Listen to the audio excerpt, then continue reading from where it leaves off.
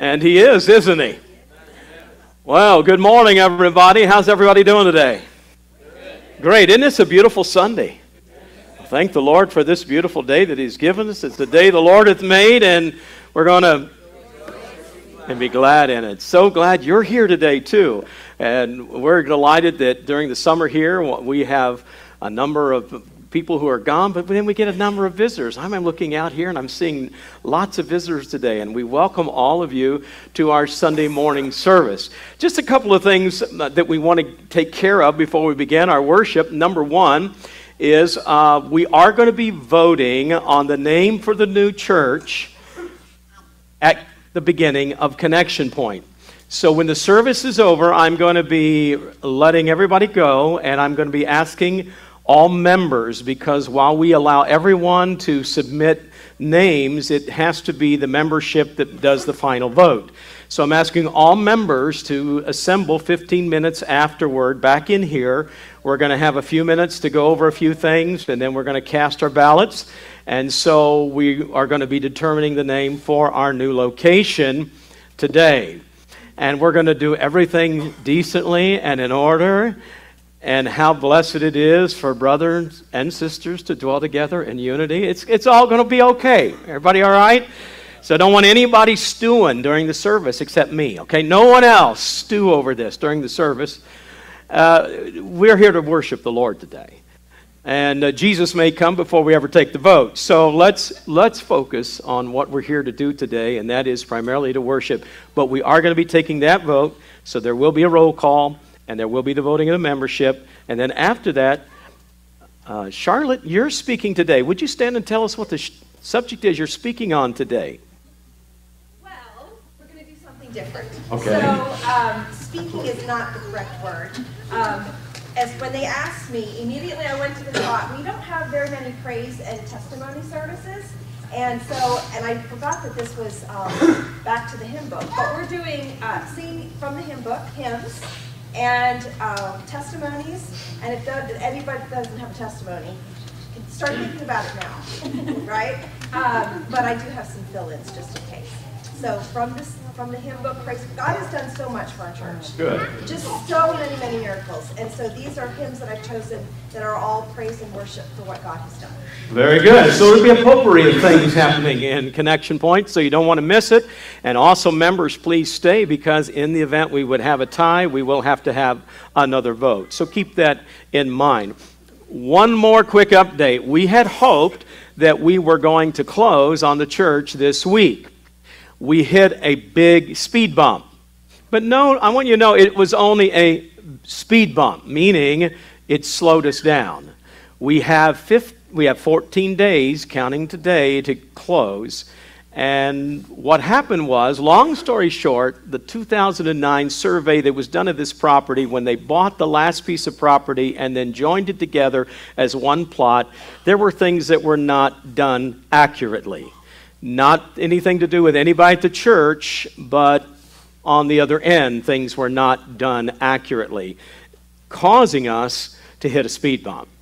The good news is that someone has stepped forward to resurvey our property, get us the information and paperwork that we need, and is doing it for our church completely at no cost. Thousands of dollars is being donated of work, and they've already surveyed the property.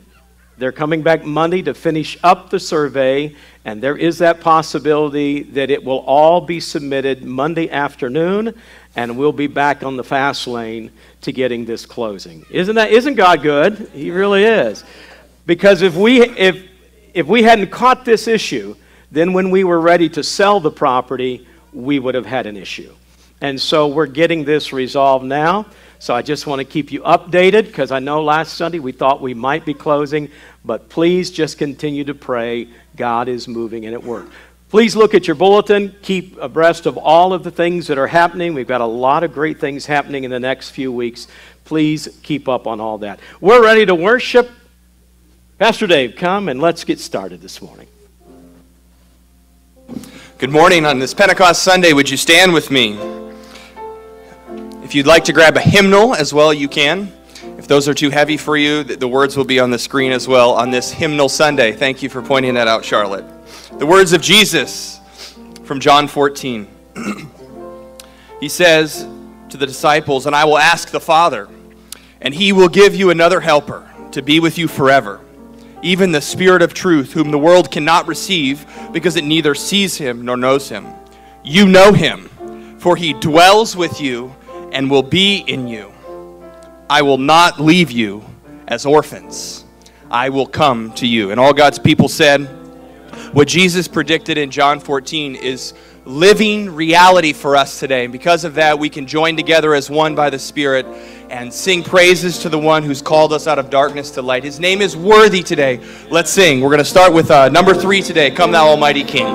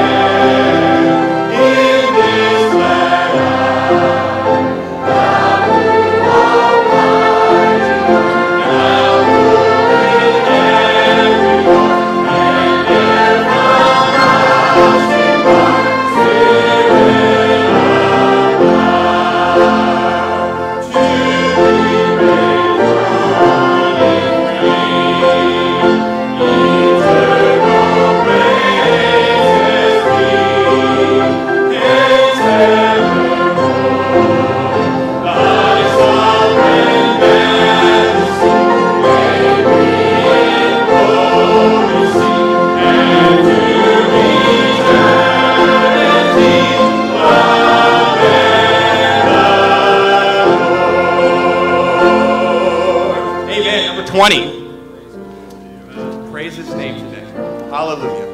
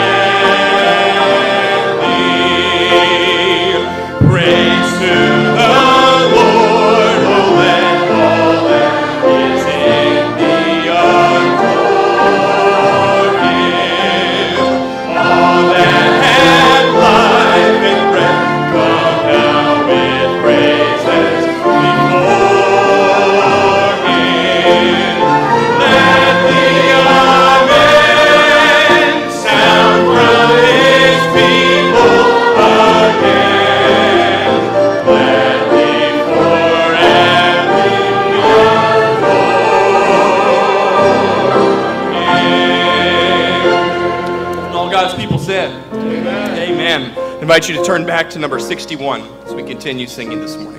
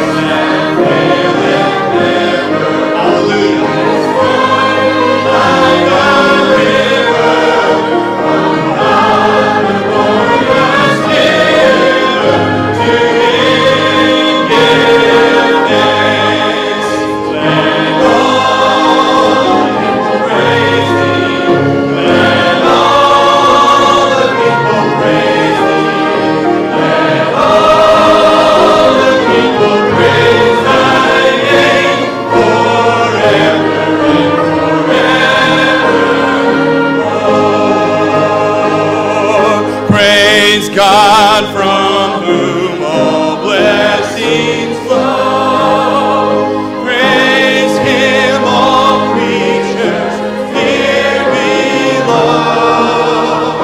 Praise Him above, ye heavenly hosts. Praise Father, Son, and Holy Ghost. Amen.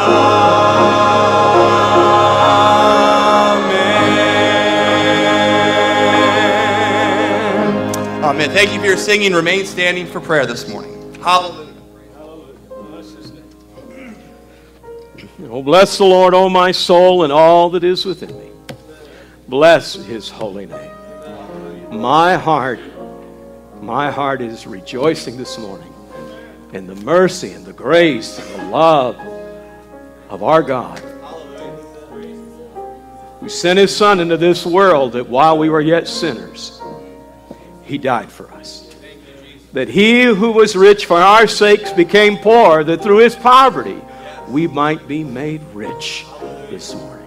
You might not have two Lincolns to rub together in your pocket, but I'm telling you, if you have Jesus Christ this morning, if you are in Christ, you are rich beyond your wildest imagination today.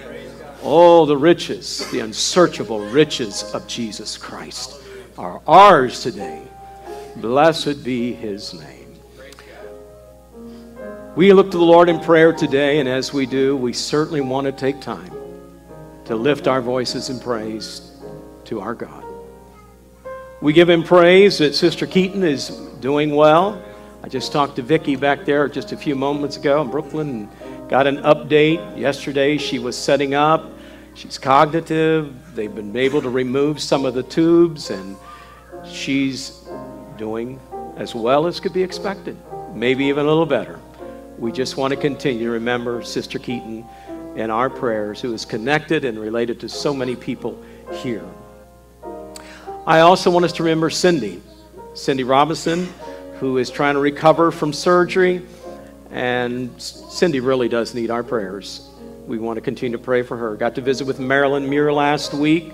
She's battling cancer. Continue to remember Marilyn in your prayers. She's doing well. Daryl, it's good to see you here today in the service, and we want you to know we love you, and Marilyn, we're praying for you regularly. And then I have a dear friend down in Florida, a pastor by the name of Rick Addison, who has been placed on hospice care and with serious heart issues and other issues. I wish you would remember my friend Rick Addison in your prayers today, that God's will would be done and that God would be with him and his wife Karen there in Stuart, Florida. God would just be with them today in a special way. It's so good to have my good friend here today, Brother James Sutherland. Reverend Sutherland, I want you to come. Lead us in prayer today. I've known him for more than half my life. I remember him when he was younger than me. And I thought he was old then, but he wasn't. We're so glad to have you today and your wife. God bless you, Brother Sutherland. We love you. Lead us in prayer today, if you would. Shall we look to the Lord in prayer?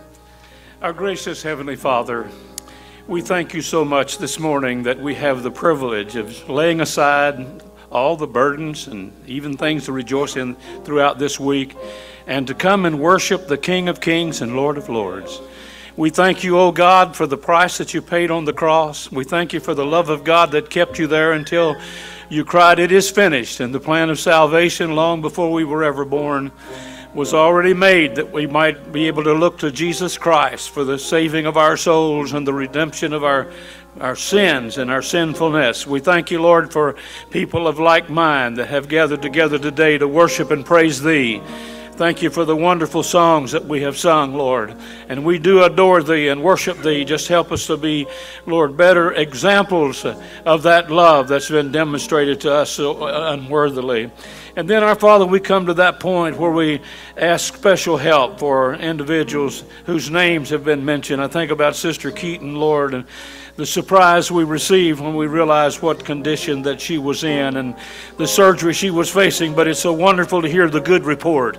And I pray that you would continue the healing processes there. Remember Cindy, whose name has been mentioned here this morning also. And then Rick Addison, Lord, we pray that thou would put your hand upon him. And then, our Father, we ask you especially for our pastoral team and the ministerial team here, that they're not only would we be lost in the love of Jesus Christ, but help us in the sharing of his blessed name and the plan of salvation to many others. And then I think about, Lord, the legal situations and things that have to be taken care of as the transition is made across town. We just ask you to step in and supply every need and take care of every detail and do it speedily, Lord. And then as the church makes that transition, may a new light shine in an eastern neighborhood that'll glorify God and reach out to new people. May there be spiritual growth and numerical growth, and may the power and blessings of God rest upon this church and its ministry, Father. Touch Pastor Cravens, Lord, and encourage his heart and his wife and family, and bless the team, Lord, in Jesus' name. Thank you for coming here and not disappointing us, because we found you when we walked in the door. We love you this morning, worship thee, and we ask for thy blessing upon your people today, in Jesus' name. Amen. Amen. In the name of the Lord. Bless the Lord. Bless the Lord. I'm going to ask the ushers to get ready to receive the offering, and also, if they would, to grab those pledge cards just for a moment. We're going to take just a moment to hand those out very quickly. I don't want to take a lot of time. Children can be dismissed to go to junior church at this time, so if any of the children would like to go on ahead and make their way back. We've got Carrie, I think, is back there ready to help you out. with Junior Church. We have a good report today, and that is we are at right close to 134, 133.5. So every week we're going up a few thousand. We are right now within about 66,000 of our goal. So if nothing else, take it for a prayer card, but we're just going to take just a moment. We'd like to, if you haven't given, I'll give one to my wife. She might, you never know, the Lord might touch her, she might give some more money. She's prone to do things like that. I don't know how many times we have double pledged in situations, and it was interesting how close we were to the same amount so many times. But we'd like to receive another 66,000 if at all possible. And here is why. Because if we could get the full 200,000 we're trying to raise with the sale of the property, which please be praying much for that. This Friday I meet with the lady who owns the business next door, and they're offering us $700,000 for this property, which is incredible. We could be very close, if we could get all the 200,000 in by the 1st of September, to having on our September 18th dedication Sunday, we could very well be having a mortgage burning on that same Sunday. That's a very real possibility if we could get the next $66,000. Now, I know some of you have got rich aunts and rich uncles and rich grandpas and rich whatever. You know what? It's amazing. It is amazing to me, isn't it, David, how many non-attenders of this church have literally thousands of dollars have come in. Just this week I had breakfast with a man, slipped me a check for $200, said put this in your building fund. A realtor on Beachmont Avenue who's never darkened doors of our church gave us $500 just because we were moving in the area. And the list could go on and on and on of people who God is touching their hearts and are not even part of our congregation. I just want to encourage you, share it with all your friends and neighbors. Let them know if they're looking for a place to there are people, literally, believe it or not, that need to give money away. I've never been one of those, but there are those kind of people out there. Be praying much that God would do, His will would be done, and if we could raise this money, wouldn't that be wonderful if we could burn the mortgage on the day of our dedication? Amen? That would be so wonderful. Ushers come at this time. We're going to receive our offerings. If you would like to give to the building fund, you can mark it on an envelope. Go to the website at the drop down. Go to the building fund, and there you can place your offering. Jason Hopkins, would you ask God's blessing, please, on the offering? Thank you for the opportunity we have to give to you. Please bless our offering and help in the rest of the service.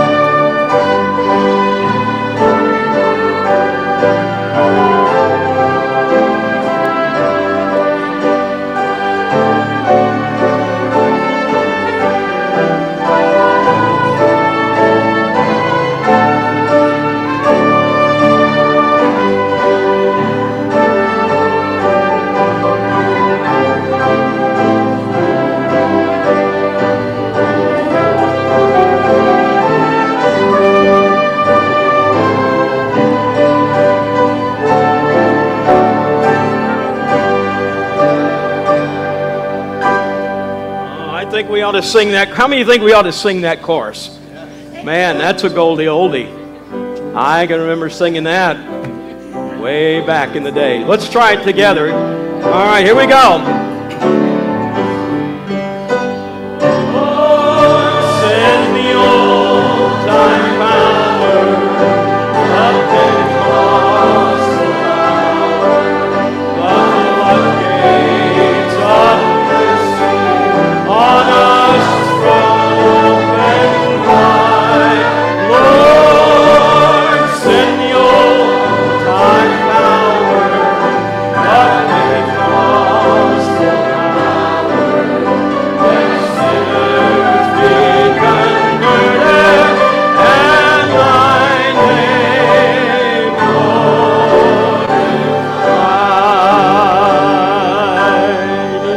Amen. Praise God, and may it be so. Praise the Lord. Amen. Isn't that orchestra great? Amen. Bless the orchestra. Amen. All right. We're ready to go, right? All right. We're going to have communion here today, and so we are excited about being able to end our service today, celebrating together the Lord's Supper. What a wonderful Sunday to be celebrating. Almost feels like camp meeting today, doesn't it? In fact, we could turn the AC off if you wanted us to. But we don't have those funeral home fans. That's the only problem, with the stick. How many remember the funeral home fans at camp meeting? Why in the world we got them from funeral homes, I don't know. Who knows? There may be a connection there, but we don't want to go there today. Ephesians chapter 3. Ephesians chapter 3 today.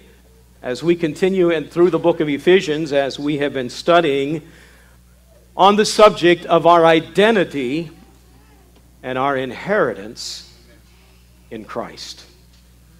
Your identity and your inheritance in Christ. It is important that we as Christians know who we are in Jesus Christ and the richness of our inheritance in Jesus Christ. Lest, as I've mentioned already a couple times, like the word of the song, the devil makes us think we are paupers when we're children of the King. I want you to, more than ever through this series, to realize how rich you are in Jesus Christ. Amen? Let's stand as we honor the reading of God's Word on this Sunday morning, Ephesians chapter 3 and verse 1.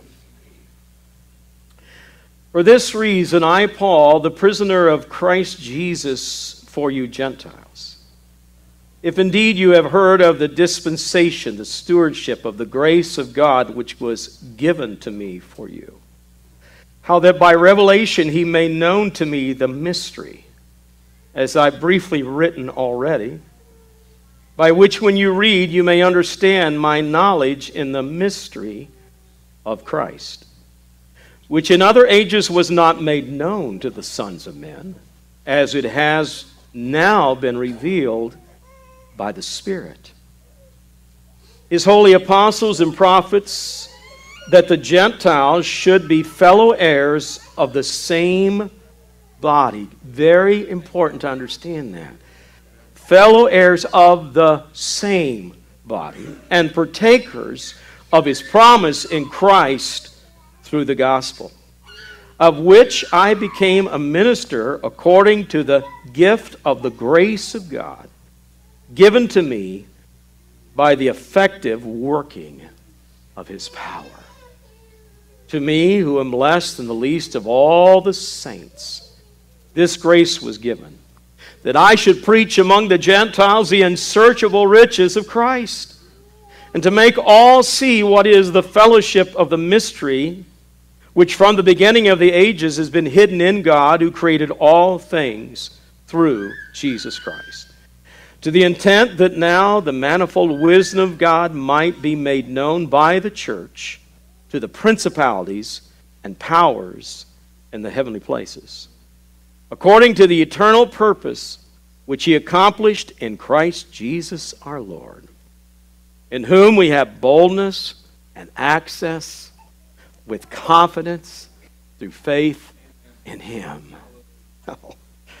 Therefore, I ask that you do not lose heart at my tribulations for you, which is your glory. The word of God for the people of God. Shake hands with somebody and say, I'm glad to be in church. How about you? And then you may be seated.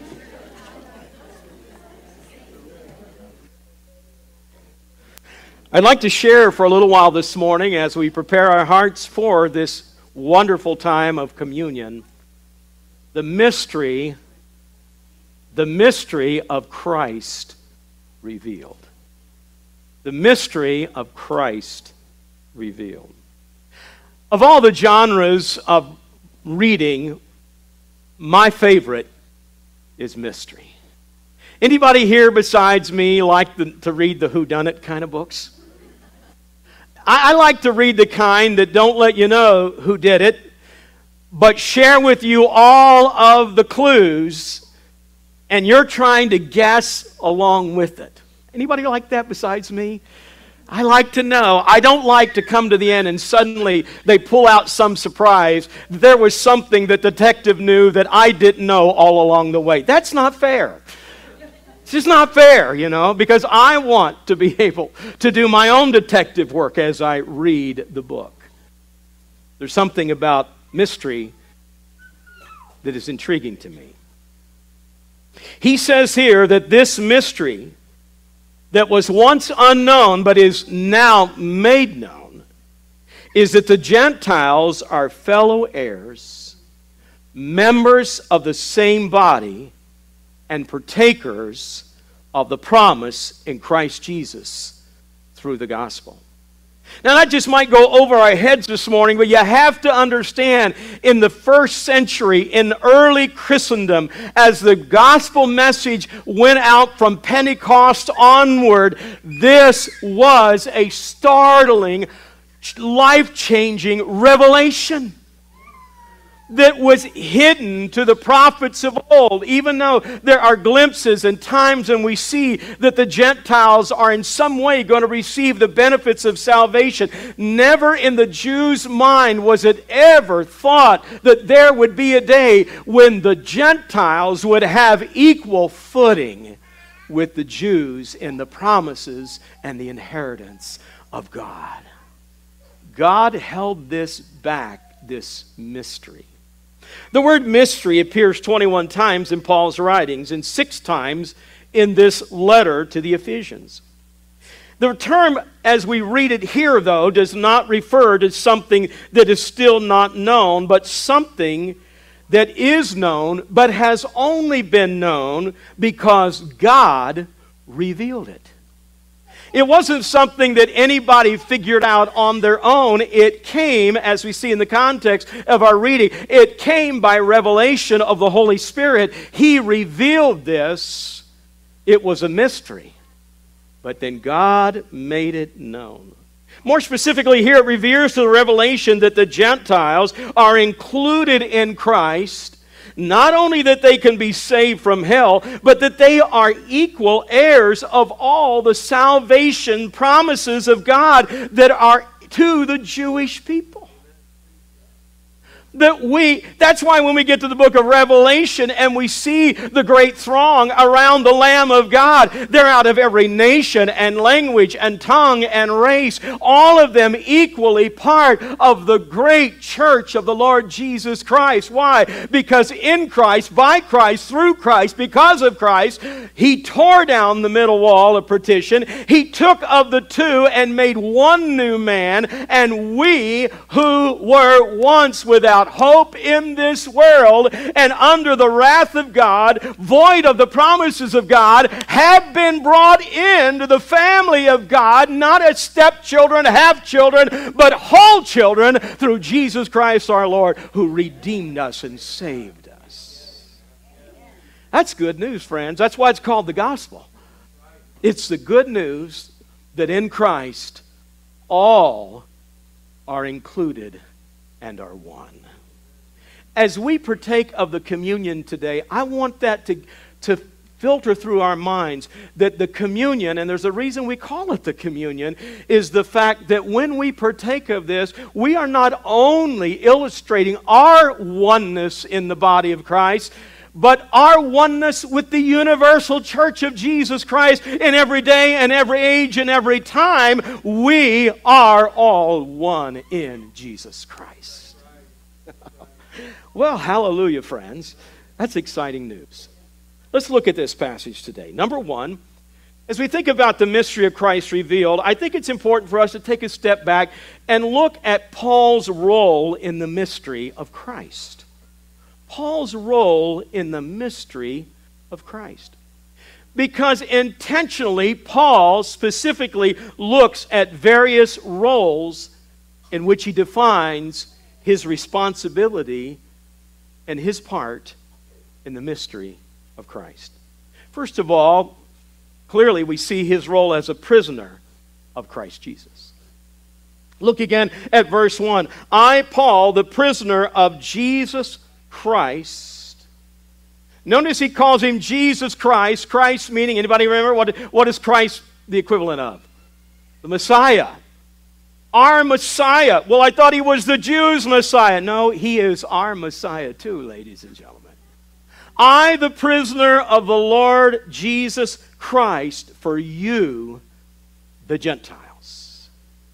Paul is making it very clear that he's a prisoner of the Lord. He feels, by that he means the fact that he is literally under the Lord's sovereign control of his life and the ownership of him, and he goes where he is led and does what he is told. He sees himself not as a slave to Rome, but as a slave to the Lord Jesus Christ. It's interesting how there in Rome, and when you read in the Philippians, how God used him mightily to where many of Caesar's household eventually became under the influence of the gospel and saved. It really makes you wonder who the real prisoner was in Rome, who the real captive audience was in Rome. Could you imagine how in the world could you be hooked up beside the Apostle Paul for 4 hours and not ultimately be converted? You know what I'm saying? We know from Acts 22 that the reason he was thrown in prison was because he went to Jerusalem. And when he was there, he spoke about the call of God upon his life and how the voice came from heaven that said to him to go and to share the gospel message with the Gentiles. And the moment he said that the Lord had sent him to go to the Gentiles, they broke out and ready to kill him and destroy him, setting in motion a series of events that led him to be a prisoner, writing this epistle we're reading today. Secondly, we see within the mystery his role as a steward of God's grace. Look at what he says. Verse 2, the dispensation, the stewardship of the grace of God which was given to me. So I'm not only a prisoner of the Lord, but when it comes to this matter of the mystery, God has given me a responsibility, a stewardship. Now, if I remember right, the first time a steward appears in the Bible, you go back to the days of Abraham. Remember the days of Abraham? And Abraham is looking for a wife for his son Isaac. Remember that story? And what did he do? He sent his steward to go and to find a wife from him from among his people. Remember that story?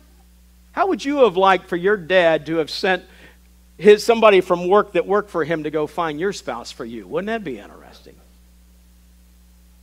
Stewards were people that were firmly trusted by the one whom they served. And they did not serve to do their own will, but they served to do the will of the one to whom they were steward. It was an awesome responsibility. And so he's saying here, when it comes to the matter of sharing the mystery of the gospel of Jesus Christ, I'm a prisoner of the Lord, but I also have been given a tremendous stewardship, a responsibility to share this grace. It's interesting that this stewardship carries with it 4 ideas. Ownership, that you're not the owner, only the steward. Responsibility, accountability, and ultimately reward. Paul said, I am a steward of the grace of God. Thirdly, his role as a minister. He says later on, he says in verse 7, of this gospel I was made a minister, a servant, according to the gift of God's grace. This word that is used here for minister is the word from which we get our word deacon. Because in the early church, the deacons were people who were there to serve the local body, the local church. And so Paul says, I'm a prisoner. I'm also a steward. I'm also a minister according to the gift of God's grace. And lastly, he said, I am a preacher. Look at verse 8. To me, who am less than the least of all saints, this grace was given that I should preach among the Gentiles the unsearchable riches of Jesus Christ. Now, I know this is making our eyes kind of glaze over for just a moment, but bear with me because I think this is very important because it underlines the significant role that all those who belong to Christ have to share the message of the gospel of Jesus Christ to all men. To see ourselves as servants, to see ourselves as being ministers, deacons, to see ourselves as being preachers, proclaimers, witnesses of the Lord Jesus Christ. And I also notice, as you look at this in the context of what he says, this continual link with the grace of God. Notice that. I've drawn lines in my Bibles and circles in my Bible. You might not think that's very spiritual, but I tell you what, it helps a guy like me. And as I went through and I circled the word grace, and then I circled where it says the grace was given, the gift of grace, least of all the apostles, this grace was given, it suddenly came to my realization that this role that Paul played was not a role that he did in his own strength or his own power, but it was the grace of God that enabled him to do it. You see, friend, grace is a gift of God. You can't earn it, and you can't merit it. It's a gift from God. But here's the flip side of the coin, and that is this, that with the grace of God comes tremendous responsibility. The grace of God that was given, remember what he said in 1 Corinthians 15?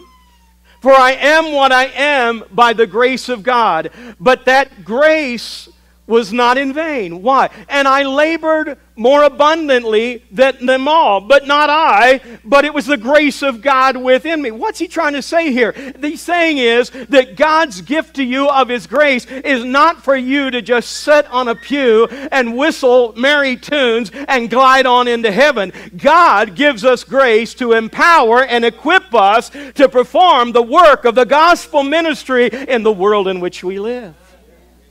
You've been given grace, a gift that you didn't merit or earn, but it was given to you to do something with, to empower you, to equip you, to share the good news of the message of the gospel of Jesus Christ. Isn't that exciting? It's not me, but it's the grace of God within me, empowering me. But secondly, for a moment, let's look at the Holy Spirit's role in the mystery of Christ on this Pentecost Sunday. This to me is, again, you know it's amazing how often you could read something and never see what needs to be seen there? It just suddenly leaped out to me as I looked at this.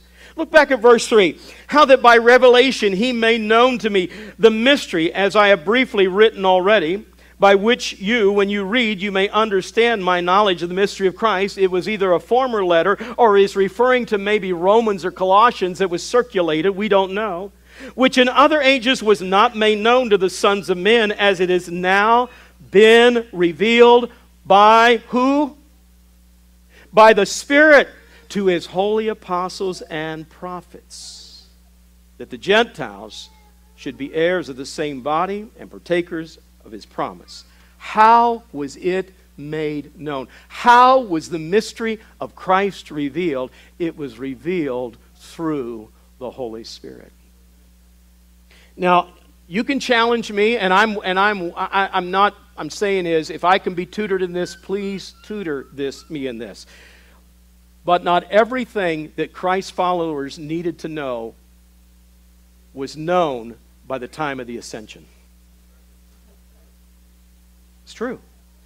For Jesus said, when he, the Spirit of truth, has come, he will lead you into all truth. Great message. Didn't Pastor Dave do a great job last Sunday? That was a great message last Sunday. And I believe in that message that he even mentioned, just kind of briefly talked about Peter and Cornelius. Isn't it amazing how God had to change Peter's mind even after Pentecost to get him to come to understand a truth he did not even understand at the ascension of Jesus, and that is this, that God is no respecter of persons. How was that revealed to him? It was revealed by the Holy Spirit. That's how it was revealed to him. And so it is that the Holy Spirit revealed to his men and women the fact that the Gentiles are equal with the Jews in salvation. Look at Acts chapter 2, the day of Pentecost. Do you not see this the equality between Jews and Gentiles happening? Whenever they say these men are drunk with wine, when they're speaking in these different languages, he looks at the crowd and says, Peter does, and it shall come to pass in the last days, says God, I will pour out my Spirit upon, what's the next word? All flesh. All flesh. Your sons, your daughters shall prophesy, your young men shall dream visions, your old men shall dream dreams. On the handmaid, on the servant, I will pour out my Spirit in those days. I'll show signs and wonders in heaven above and signs in the earth below, and blood and fire and vapor of smoke. The sun shall be turned into darkness, the moon into blood, before the coming of the great and awesome day of the Lord. And it shall come to pass, do not miss this, that whoever calls upon the name of the Lord shall be saved. You see, Pentecost was also a sign of the universal salvation through Jesus Christ. For all flesh, whoever calls on the name of the Lord will be saved. Then we go to Acts chapter 10. Again, when we have that pouring of the Spirit upon the Gentiles. Acts 10:44, while Peter was still speaking these words, the Holy Spirit came on all who heard the message. The circumcised believers who had come with Peter were astonished. They were astonished at what? That the gift of the Holy Spirit had been poured out even on the Gentiles. For they heard them speaking in tongues or languages and praising God. What was the startling revelation to the circumcised Jews? Can you believe this? This outpouring of the Spirit is not just for the Jews, but lo and behold, it's for the Gentiles too. It had been a mystery, but the Spirit is revealing the truth. So much so that in Acts 15, when they were having the Jerusalem council, Peter makes this statement. He says, so God, who knows the heart, acknowledged them, the Gentiles, by giving them the Holy Spirit, just as He did to us, and made no distinction between them, purifying their hearts by faith. No distinction. No difference. No, you get the 5-star plan, you guys get the 3-star plan. No. All of us, one new man in Christ has been made. Both Jews and Gentiles are now one in Christ. This was a mystery. And as Christianity began to spread, it suddenly began to dawn upon people as the Holy Spirit begins to make it revealed and known that the Spirit is going to be poured out upon the Gentiles just like it was promised for the Jews. And that promise is ours today, ladies and gentlemen. Church, I want to tell you something. We're not just reading ancient history. When He said He would pour His Spirit out upon all flesh, I'm here to tell you that the Spirit is available to be poured out upon every one of us today. We can be filled with the Spirit. We can be cleansed to the very nature and core of our lives. God can do a radical, thorough work in our lives through the Holy Spirit. And the promise is to us and to our children, it is to the handmaid and to the servants. It is to whosoever will can come and take of all that God has provided in us, for us in Christ. Well, praise the Lord. Number 3, the church's role in the mystery of Christ. Now, I'm just getting ready to tell you that for as little a mind as I have, I'm getting out in some very deep waters here. And I don't have all of this figured out yet. But there's a role we play in revealing the mystery of Jesus Christ. Notice this. While the Spirit revealed the mystery of Christ to the apostles and prophets, and why Paul proclaimed the mystery of Christ to the Gentiles, the church proclaims the mystery of Christ to those who are in the heavenly places. Go back again and look at verse 10. Chapter 3, verse 10. To the intent that now the manifold, multifaceted wisdom of God might be made known by the church to principalities and powers in the heavenly places. According to the eternal purpose. In other words, God didn't down the road say, you know what, maybe I ought to put the Gentiles into. No. According to the eternal purpose which He accomplished in Christ Jesus our Lord. This is staggering to me, friends. F.F. Bruce, in his commentary, believes that the principalities and the powers in the heavenly places, and again, this phrase happens all throughout the book. It is that spiritual realm in which spiritual forces and angels and demons all dwell in this spiritual realm known as the heavenly places. In fact, this very moment, we are seated, not here at Kenwood, we are seated with Him in the heavenly places. Literally, we are. I don't understand it all. There's still a sense of mystery I'm still trying to piece together. But the reality is that we, the church, as part of God's redemptive scheme and plan to include all people, was not even known to the heavenly realm. They didn't even know this. They didn't even realize that God would... You know, isn't God amazing? I'm sure, isn't He amazing? He didn't even tell the angels of heaven all about this. And the heavenly realm is watching in amazement as the wisdom of God in its manifold, multifaceted dimensions. The God who is wiser and His wisdom surpasses all wisdoms accumulated together. God in His wisdom predetermined that you and I would be equal shares in the inheritance in Christ. And all of heaven said, wow. I didn't see this one coming. I didn't see this happening. Look at this. God took a people that were not a people and made them His people. God took a people that didn't have any hope, and He gave them hope. God took a people that were without promise, and look, He gave them promise. That through the first Adam all fell, but through the second Adam all mankind is being redeemed. Paradise was lost, but lo and behold, paradise is being restored. And those in the heavenly realm, we, the church, bear witness to the manifold wisdom of God as they look upon the church. I'm telling you, friends, that is amazing. You remember what Peter said in 1 Peter 1, chapter 10? Let me get this page turned. I'll read it for you.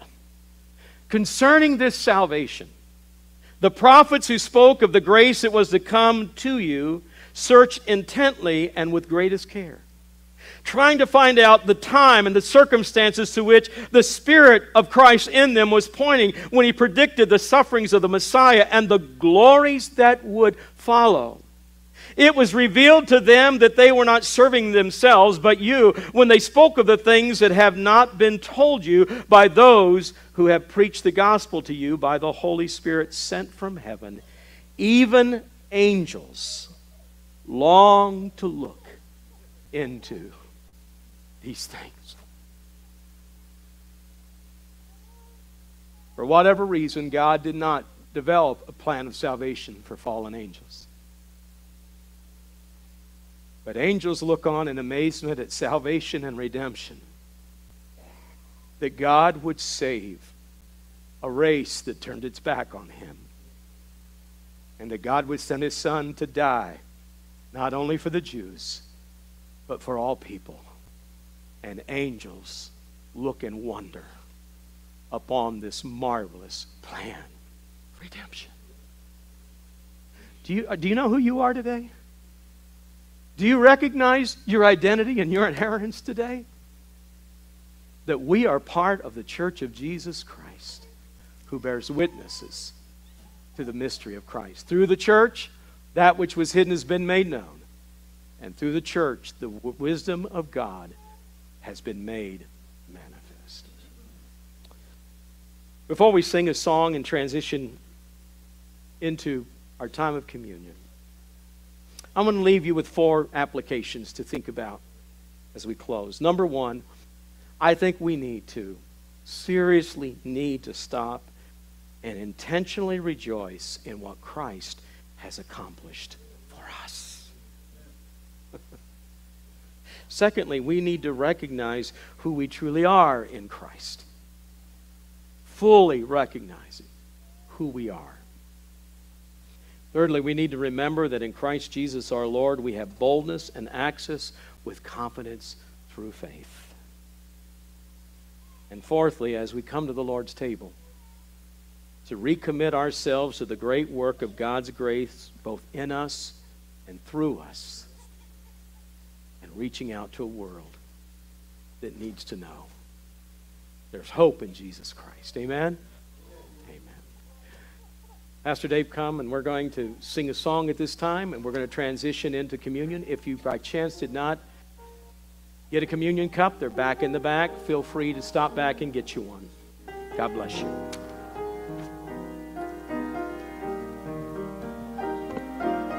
Let's sing together.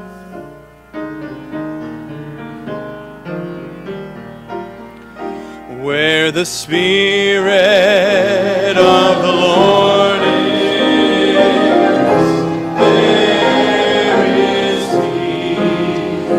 Where the Spirit of the Lord is, there is love. There is love. In life's darkest hour, there is light.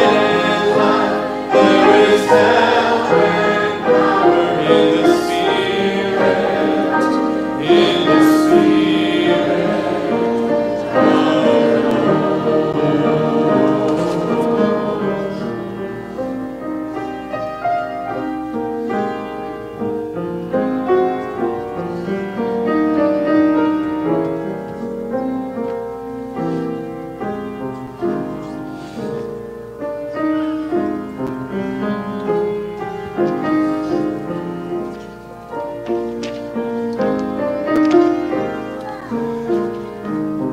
As we come to the table today, Paul reminds us in 1 Corinthians, the cup of blessing which we bless, is it not the communion of the blood of Christ?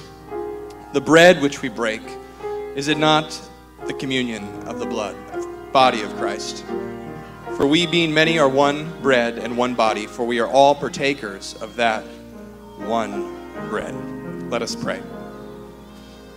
Almighty God, unto whom all hearts are open, all desires are known, and from whom no secrets are hid. Cleanse the thoughts of our hearts by the inspiration of your Holy Spirit, that we may perfectly love you and worthily magnify your holy name through Christ our Lord. Amen. Communion here at Kenwood Bible Methodist is open to all believers. You do not have to be a member of this church or a regular attendee of this congregation to join with us.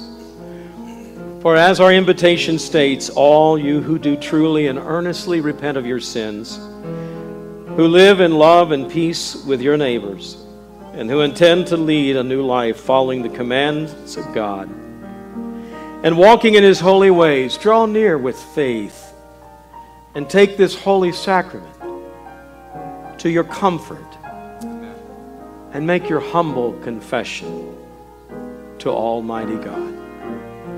Would you bow your heads with me and let's observe a few moments of silent prayer, allowing you a moment to speak to your Heavenly Father as you prepare your hearts for this communion.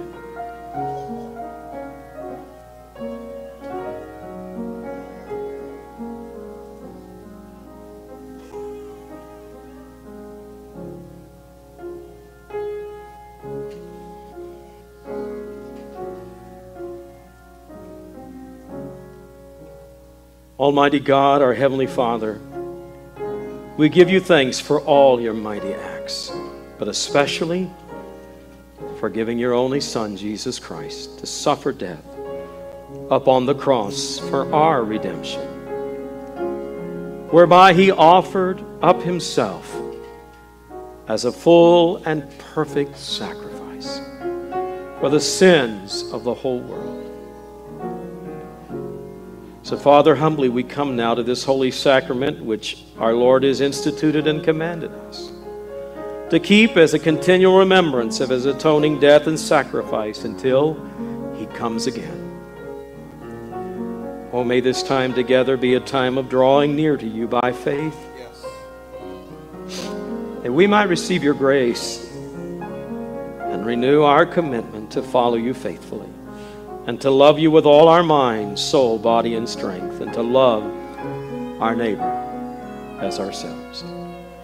Now I'm asking you to join in with me to pray as our Lord taught us to pray. Our Father, who art in heaven, hallowed be thy name.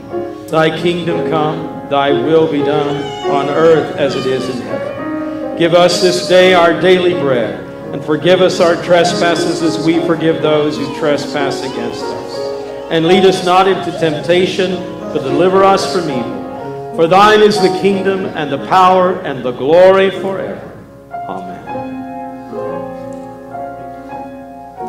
Because there is one loaf, we, who are many, are one body, for we all partake of the one loaf.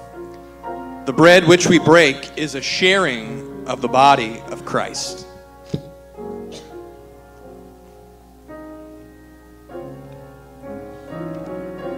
The cup over which we give thanks is a sharing in the blood of Christ. Christ, our Passover lamb, is sacrificed for us. Therefore, let us keep the feast. Before we do that today, let us declare the mystery of our faith, which is simply Christ has died, Christ is risen, Christ will come again. Let's join our voices with people around the world today confessing the same thing, and for saints, for thousands of years, the earliest Christians would have confessed this together. Christ has died, Christ is risen, Christ will come again. Would you say it with me today? Christ has died, Christ is risen, Christ will come again. This time let us take the bread.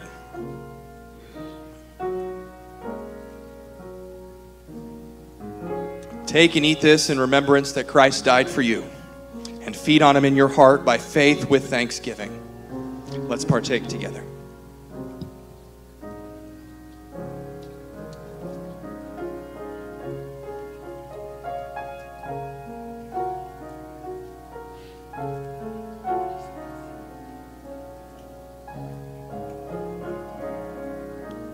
The blood of our Lord Jesus Christ, which was shed for you, preserve your body and soul unto everlasting life. Drink this in remembrance that Christ's blood was shed for you, and be thankful. Let's now take from the cup together.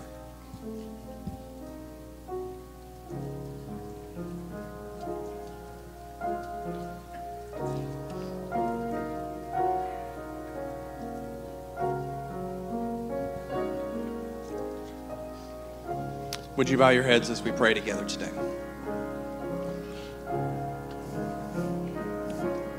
Lord, just as the outpouring of your Holy Spirit on Pentecost so drastically changed the lives of the disciples, may the burning fire of your Holy Spirit refine and renew us so that we will never be the same.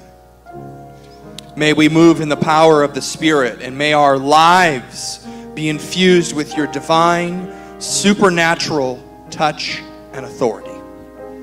May the spirit of wisdom and revelation cause us to grow together in our knowledge of you. And all God's people said, the peace of God, which passes all understanding, keep your hearts and minds in the knowledge and love of God and of his Son, Jesus Christ our Lord. And the blessing of God Almighty, Father, Son, and Holy Spirit be among you and remain with you always. Amen. Go in peace to love and serve the Lord. You are dismissed.